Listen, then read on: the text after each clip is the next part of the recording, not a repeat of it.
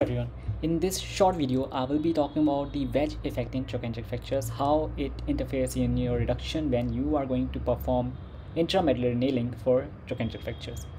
So here comes the example. You see there is a fracture in the trochanteric region in which you see there is thin lateral wall and the fracture line is exiting just lateral to the trochanteric tip, while on the medial side the bone is intact. And the fracture has tendency to go into varus reduction, and the displacement here you can see it is in varus.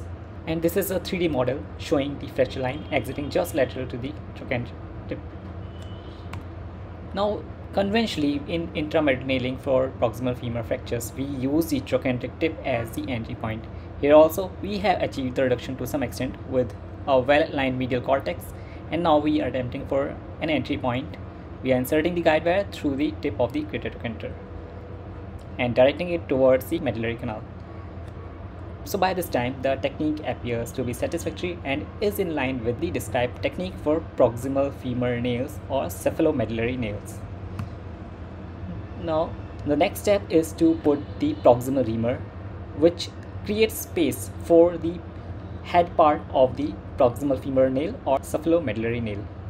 So the proximal reamer takes the space as per the guide wire.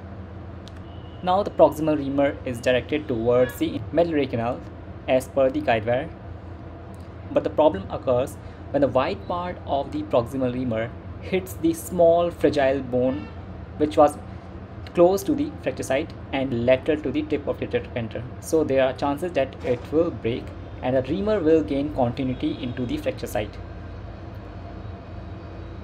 So this is a track we are assuming will be created with the proximal reamer, and the next step would be to guide the nail through the hole we have created. But what happens?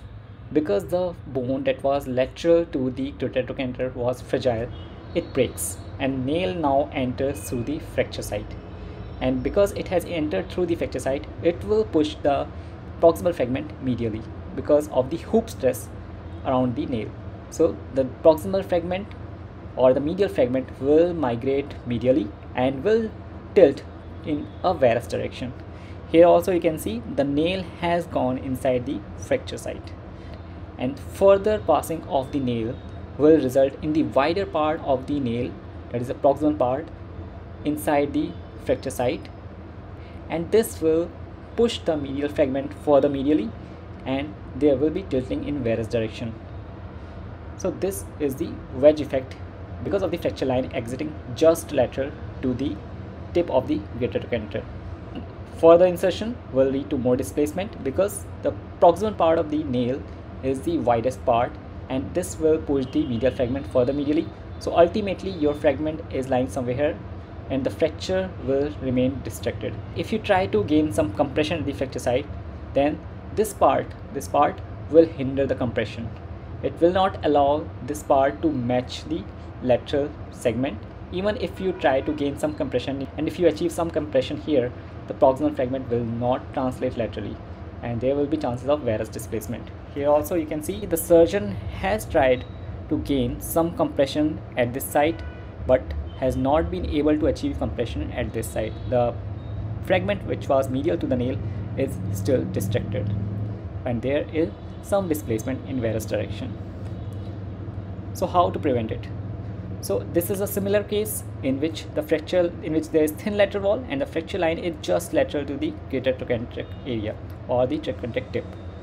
Now if we make an entry point here in the tip of the greater trochanter, the wide part of proximal reamer will eat up whole of this bone and ultimately the nail will go through the fracture and that will push the fragment more medially. So we have to be careful in such cases. So here we have directed our guide wire more medially to the greater trochanter. It's not at the tip, it's medial to the tip. So even if your fracture is not perfectly reduced while guiding your guide wire, then also you can achieve good reduction at the end, as we'll see in this case, just by ensuring correct placement of the guide wire. So here comes the next step. We have entered the proximal reamer, directed the proximal reamer towards the canal. This is the track adequate for the proximal part of the cephalomedullary nail or proximal femur nail. Now we'll insert the nail. You can see the nail is going through the proximal part, entering the distal part and you see when the proximal part has entered into the cavity we had created, it will pull the proximal fragment more laterally in line with the shaft. Why? Because our entry was medial, and now nail has the axis of the shaft. It will not push the proximal fragment medially because the entry was medial to the greater trochanter, and the thick trochanteric bone is not going to break. Rather, it will keep the nail contained perfectly. You can see again, the proximal part of the nail when enters here, it will align this whole segment in line with the shaft part, because distal part of the nail will now match the axis of canal, while the proximal part of the nail, since it is in line with the remaining part of the nail, will pull the proximal fragment more laterally to match it with the distal segment. Now if there is some distraction, you can gain compression after putting the screw, and once satisfactory reduction has been achieved, you can lock the screw.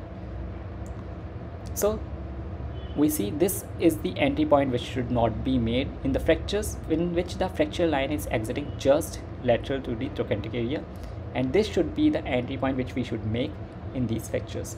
So this should not be done, and this should be done.